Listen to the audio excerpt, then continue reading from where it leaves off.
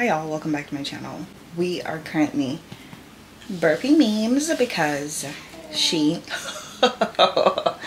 oh, the 4 ounces were so good, huh? A full bottle, so good. So today I went on the road.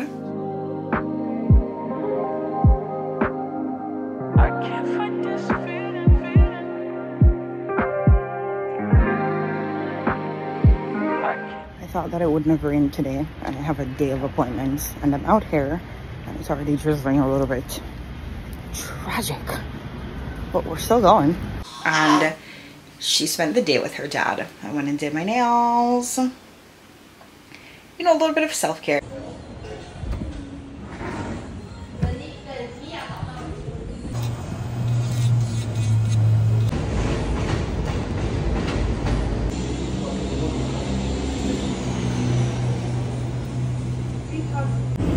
One errand done.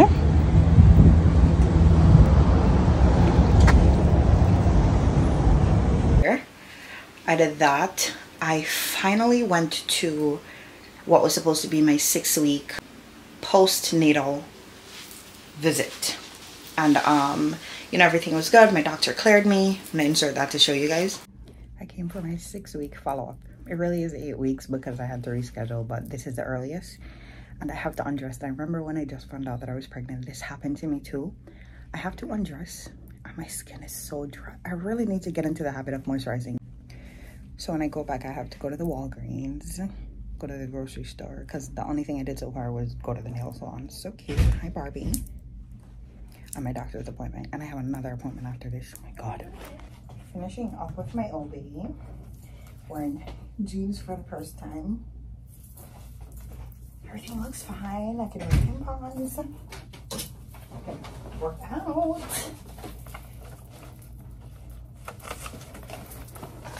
Basically, I can do everything that I was doing before baby. But we're not trying to come back here, so. But I was finally able to go do that. And then I had to run to my primary care after that because I had seen her 2 weeks ago, but she wanted me to come back after going to see my OB. And you know, I got off of the medication that I was on during my pregnancy for the blood pressure, and I got onto something that I was taking prior to. She gave me birth control, the same one that I was taking prior to.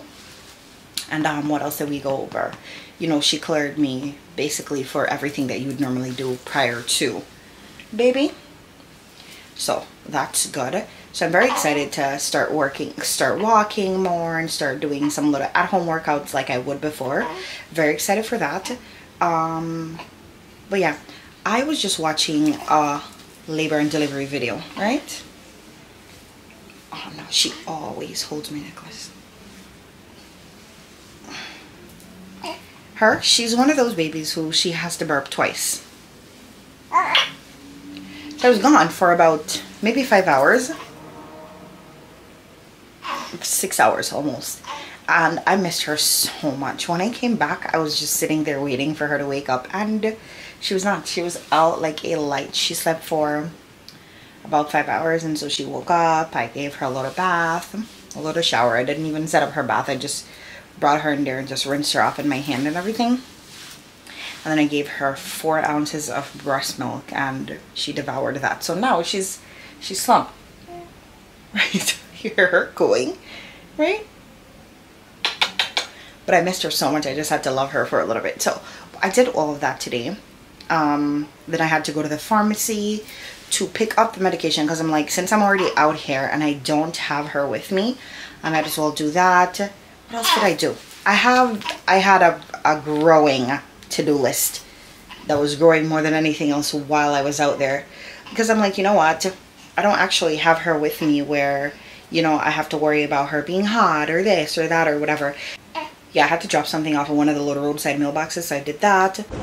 One of the errands that I had to run today was to go to the roadside mailbox and drop something off, and look at that. I have not had a matcha in so long. Today I'm treating myself. Nails, matcha.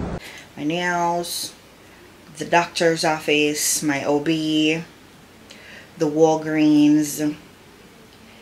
Oh, I did go to the Dollar Tree. I didn't check that off because I had to buy some more of the Body Armor drinks for breast milk, because I kid you not, they definitely do work, and I love that. I got all of those little things done, and today really felt like a good errand day. I felt like I got so much accomplished. The only thing I have a few more things I'm gonna have to do, but I'm waiting. I was waiting for a package from FedEx, and it's 2 days now. They've said it's delayed, and it's the other day I had to send something off to, and I sent it with FedEx, so it would have been cheaper to send it with the post office, and it was delayed for 2 days, and I wanted to get there by a certain time, and I just didn't, and it felt like a waste of my time, because for that I could have just gone to the post office, sent it regular, and it got there in the 7 or 8 days that it took FedEx to put it there for cheaper. But you know, water under the bridge. Moving on. But yeah, I was watching somebody's labor and delivery video a while ago, and it really took me back to when I had Mia. And I'm telling you, you really do need that support from people. And the girl was basically saying you need the support during your pregnancy, and you definitely need it after. And I feel like you need it after more than anything else, because I feel like had I not been supported, I would have been fine going through my pregnancy. But the afterwards, you know, she was talking about like the people that were there in the hospital room for her and stuff like that, and you know, having my friend there with me too was everything. You know, in the moments where I just felt like, oh my god, I can't even, she really was there to remind me, listen, you're fine. Even though like we were on the phone texting back and forth before she actually came there, and you know, I'm just like, oh my gosh, I'm stressed, yada yada yada, I didn't plan for this, because obviously the day when I had her was not the day that I was supposed to have her at all. I thought I was going in and I would have had her a week later. It didn't end up working out like that. You know, I had her that same day. And it's funny because I used to joke about it at work that I want to work one night and go in the next morning and have her. Boy, if manifestation isn't real, I don't know what is, because if I didn't manifest that, I didn't manifest anything else in my entire life. And so, you know, it was such an emotional roller coaster just being there and like seeing how people show up for you, and the support that you get from people, and the support that you wanted from people that you didn't get, and just the whole thing. I'm telling you, an emotional roller coaster. And I can see how you have postpartum depression afterwards, and you're even depressed during the pregnancy, and you know, I could see how all of those things could happen based on just not having the support that you're looking for, especially from the people that you expect it from. And you could just, it's so easy to spiral. Babs, you're sleeping, but you have to burp. That hasn't happened yet. You know, she eats and she gets so comfortable, and it's like she forgets that she needs to burp. I'm not patting her, but naturally when I put her up high enough, she will. But I need them 4 ounces to settle, because I don't want her spitting that up. So we're here with her. But that's what I spent my day doing today. I have some laundry right here that I did. Was it yesterday? Either yesterday or the day before. I think it was yesterday that I have to put away. So I brought them inside here to fold them up. But as soon as I came in here is when she woke up, and I'm like, scratch that. I gotta go spend some time with my girl, because I didn't see her for so many hours and I missed her. Oh, every little thing I'm doing, I'm wondering, oh my gosh, how is she doing? I'm texting her dad, he's not replying.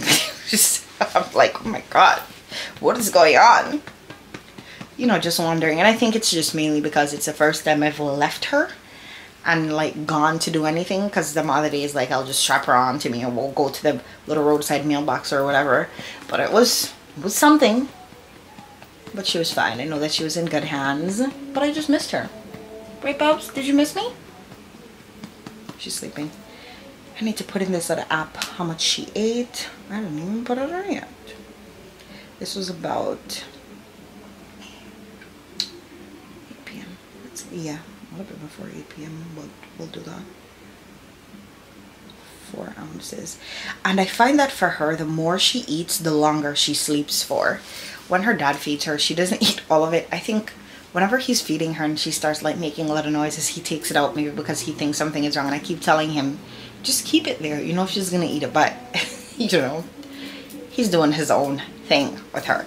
But when I feed her, she lays there and she eats the whole thing. Maybe because I know that, you know, she's fine. I have a better routine with her, mainly because I'm here with her all day long, 7 days a week. And so I know that she's gonna eat all of it, or I know how to get her to eat all of it. But like the more she eats, the longer she sleeps for. So like right now, it's 8 p.m. and she's sleeping. She shouldn't wake up until 12 or 1, which is really, really good. And then when she gets that bottle at like 12:01, she's not waking up until 6 a.m. 6 a.m. if we're lucky. So now normally as soon as she wakes up, I change her diaper, because I'm realizing that when you feed her first and then try to change the diaper after she's sleeping, now you messed up the sleep when you have to wake her up to change the diaper. So I change it first. Before, when she was pooping more, I would change it after I feed her, because like clockwork, every time after you feed her she would poop. But now it's a little bit different. You know, her pooping has changed from pooping 10 times a day to like maybe once, right? She's transitioning right now with the pooping. So I know that I could comfortably change her first and then like feed her, and she's completely fine. So we did that. She's nice and cool. I'm gonna turn the air on, spend a little bit more time with her, because I feel like I did not get a lot of time with her today, and really put her down. Hi, what's that? Put her down, and then I'm gonna fold the laundry and finish watching some Netflix, because I've been watching Manifest and I'm so obsessed. Her dad and I had started watching it quite some time ago, and I really could not get into the damn plane show. But now, maybe because I'm bored and have nothing else to do, it's so damn good. I cannot get up from in front of it. Like, we've just been waking up in the mornings, getting ourselves together, and head into the living room to watch it, because I like the TV in the living room, because it's nice and big, and like the picture quality is better. It's so nice. So I'll be going out there. But the last couple of days I just felt like, oh my gosh, I want to relax. Like, my neck is tired from sitting up all day. Let me just watch it here. So I've been doing that too. But I'm probably going to turn it on here and watch it here, and then do the laundry, fold the laundry when she's sleeping, and then yeah, I was gonna shower with her, but I didn't even end up doing that, because it seemed like it would have been too much of a process. And as soon as I came home, her dad retired. It's like he had a day. So it's just been us since, right, Bubs? Right, Bubs? Okay.